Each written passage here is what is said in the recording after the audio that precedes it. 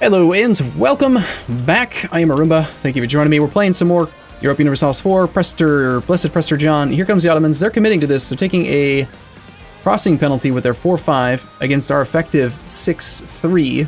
Sorry, 6-5 because of the crossing penalty. And we get the mountains bonus, so it's another 2 points. And we've got another 20 stack to reinforce. This army is all heading over to Tirgovisti. Got our best combat guy here already. I put maneuver guys in charge of this stuff so they could just get there a little bit faster. 4 completed. Might as well convert and start another core. 4-2. Now granted, he's got reinforcements as well, but with those bonuses, -3 penalty for him. He just had a 0 versus our 6. Subject is tired of the war.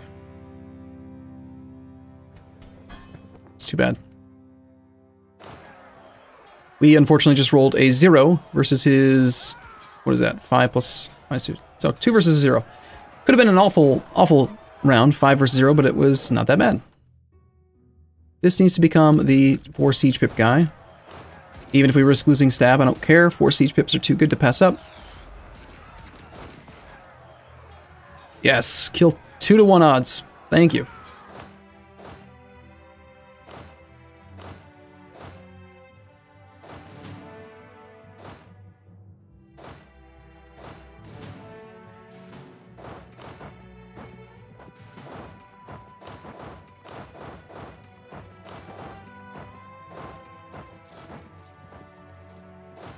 Get a maneuver guy on there sooner, as soon as I can. Let's improve relations with own subjects, I guess, for a bit. All right, come on, my glorious Johannes I. Go.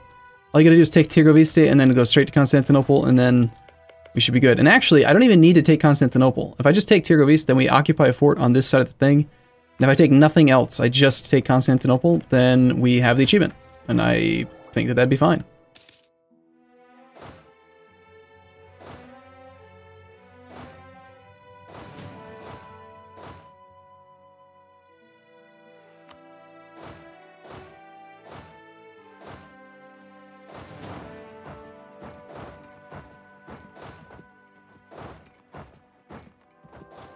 Everyone marches.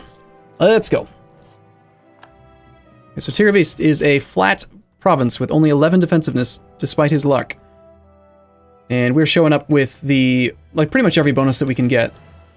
21% chance. We have very quick siege ticks, 27 days. Even still, I'm ahead time on military tech, and I doubt he's going to take 13, so for the sake of making sure we get this done, let's just go ahead and do a breach. Turn this into a 42% chance. And I always call it a breach, even though it's a barrage. You just have to be used to that, okay? Vendor's dessert.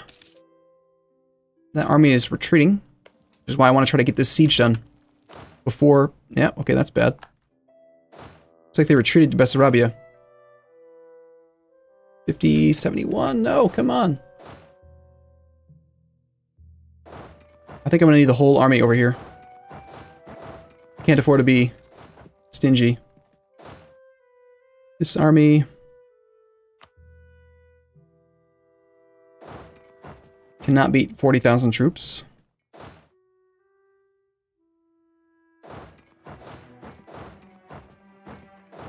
Unless they group up together and work on it together. Okay. Annexed subjects expired, 11th, 14th. So we're coming in right behind this 38 stack.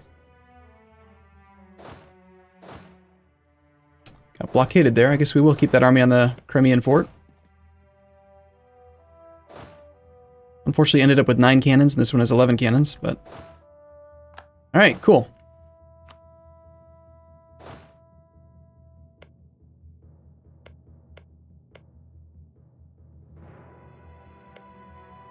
'44 development province there. Check his prosperity. For the first time in history, like, this land is being massacred. Let's just go see how quickly we can take down Constantinople.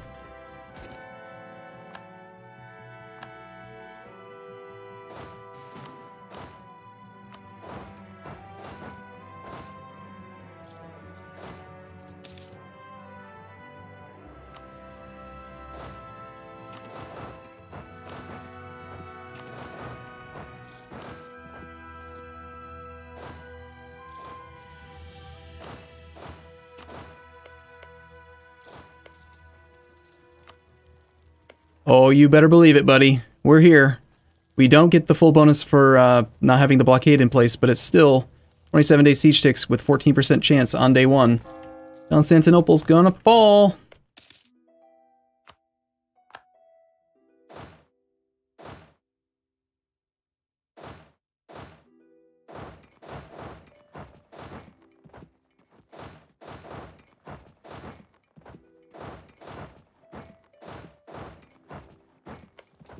First tick was a supplies shortage.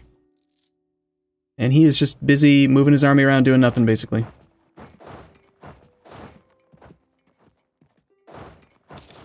Which is perfect. Lots of peasant revolts. That's also nice.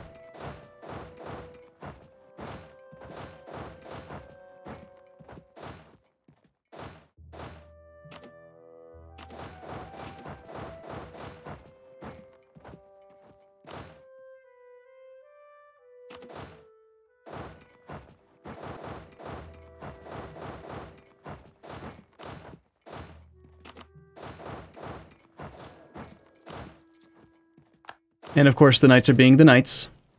More professionalism. Sweet. Suddenly we have 21.7% professionalism. We can do state firearm regiments now. Get land maintenance modifier plus 15% and gain more army drill. You know what? I've never clicked this button before. Let's do it. I can also now abolish our elite armed regiments. 5 professionalism. Let's not. Second siege tick on Constantinople was a defender's desert. We have 3 siege status so far.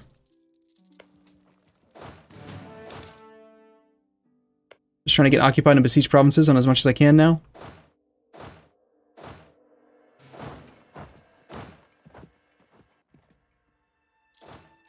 Ottomans, 54 and low enthusiasm. Take Constantinople. Come on, you food shortage. That's just silly.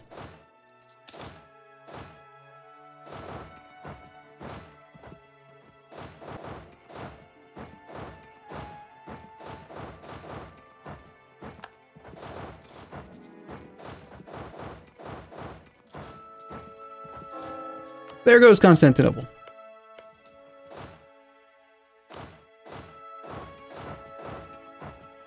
Alright, let's see if we can get a peace deal here. I think we're good. That was actually a lot easier than I thought. Being able to march around was pretty simple and easy. And that was my phone making noise that's not supposed to make noise. I also just won the siege of Crimea.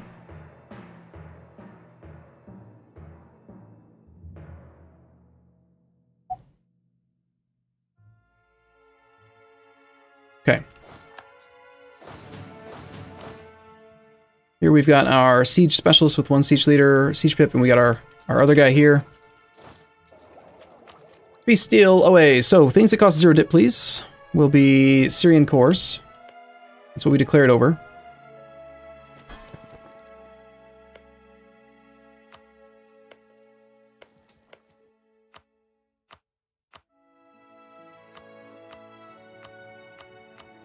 Of course, we're also taking from a rival, so...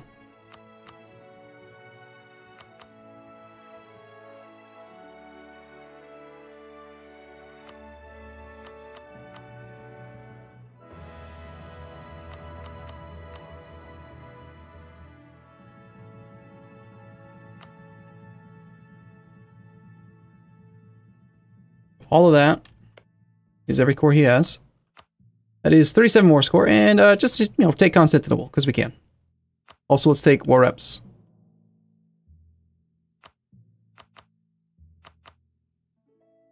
And then as much money as possible. Looks like we need to stay at war for a little bit longer, because we need the full peace deal.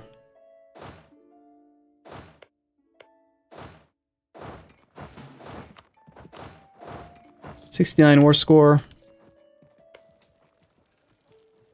Breaches. Barrages all around. You're going down, buddy.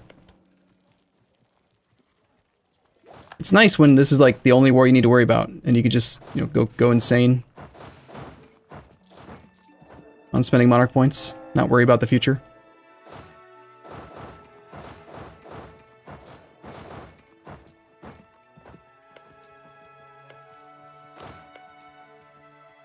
Be nice if I had more cannons over here. Down. That's not a gold mine. Are you serious?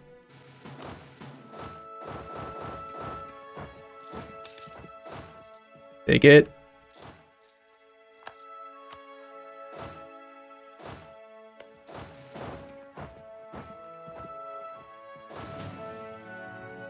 $73 war score. One more fort there can fall.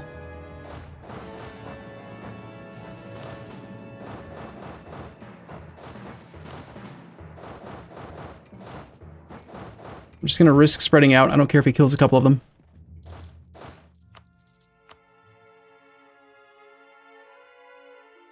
I could also just not take the land from Syria. That's definitely an option.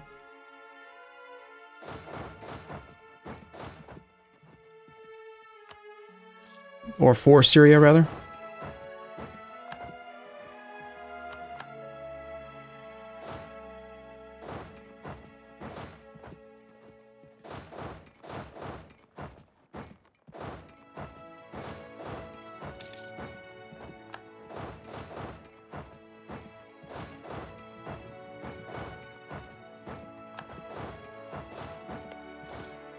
$79 war score.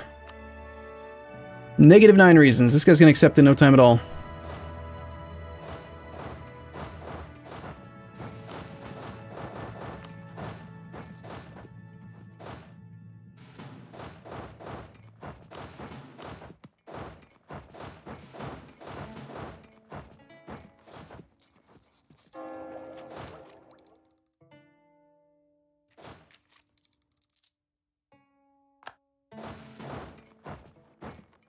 Yeah, you don't actually want to fight me. I know you don't. Now my war score is down to 63. What happened here? War goal... Oh, he controls Sidon. Yeah.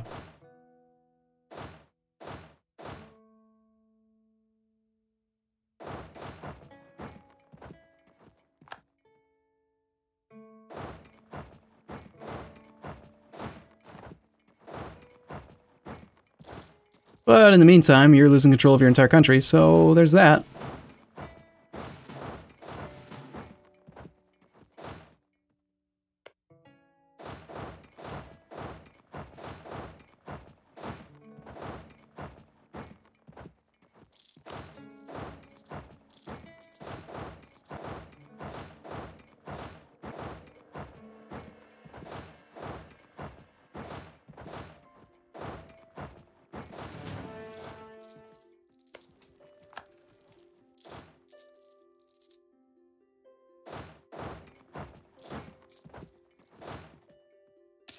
Okay, so we're working on getting back the war goal. 64 war score.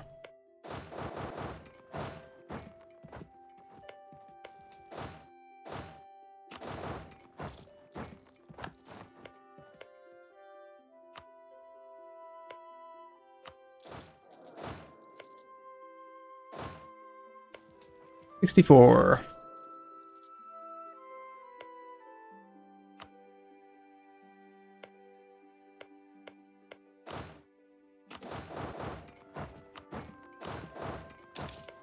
I have Sidon, please. 81. Get that peace deal reestablished. Why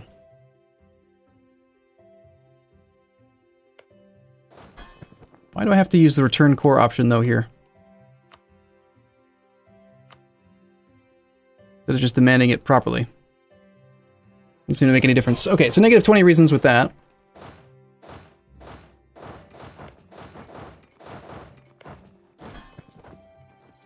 We already have occupied and besieged forts on pretty much everything that I can get.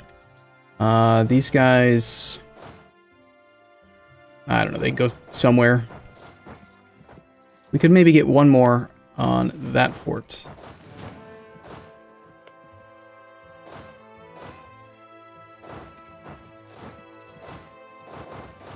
Possibly Corfu if it'll let me get there.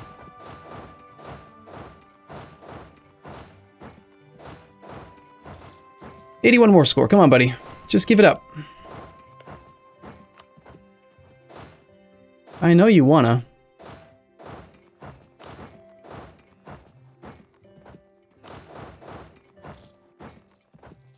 There's 10. It's still 84 war score. He's willing to give it up. Unless the peace deal got changed, which probably happened.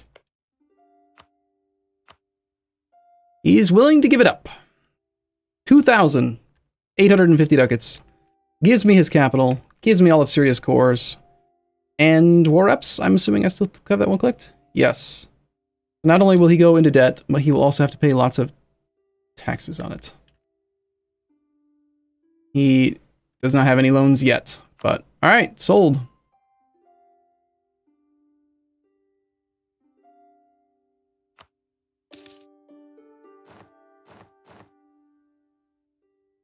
Real quick, let me just switch over to the other capture mode so we can see the pop-up when it happens. The only thing we need for Prester John is to own core province Constantinople, so we just have to core it. Which is going to take us 29 months. Raise autonomy, because who cares?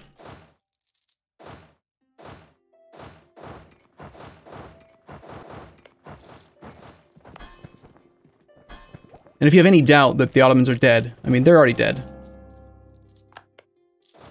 They're totally dead. Like, there's nothing you could possibly do. Next, I mean, this war went so easily. The next war is going to go even easier. An army can go there. This army can go to Burgos. This army can go to... you go to there. You go to... Idarn. Let's go speed 5 while we just wait on this core. I guess I could look and see if there's any other achievements we could try to get, but... I mean, I started this achievement, this run out with a very clear goal, and I like having that type of goal. Even if there's more achievements I could get, like, sure, I could get Industrial Powerhouse, but, like, I don't, you know, I like to just set a goal and go for the goal. That's it. Sleepless in Seattle. Own 10 coffee-producing provinces and have your capital in Chehalis. Apparently I have 9... No, capital... Yeah, what? No, I don't have enough coffee-producing provinces.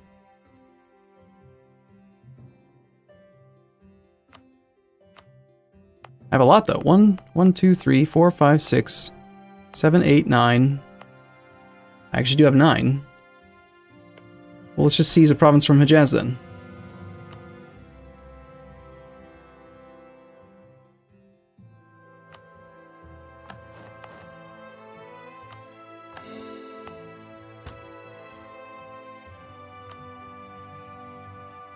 Where's Chehalis? I don't even know where Chehalis is. I guess I probably should have maybe looked for that first. Before just randomly pissing off Hejaz by stealing his lands. Whatever. I'll pay off your debt.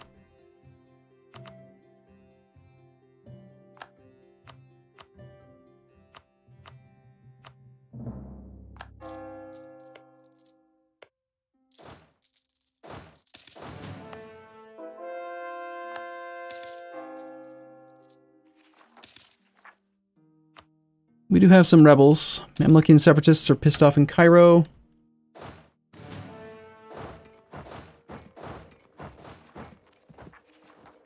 Syrian separatists in Antioch.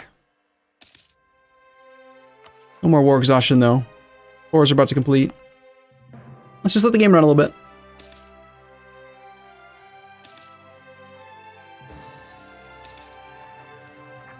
Yeah, I'm just going to say now, I guess, that I don't really care if there are other achievements that are easy to get with this start. I will do it later.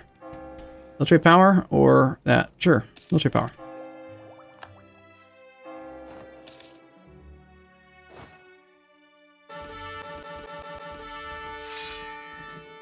We also need good generals in Ethiopia.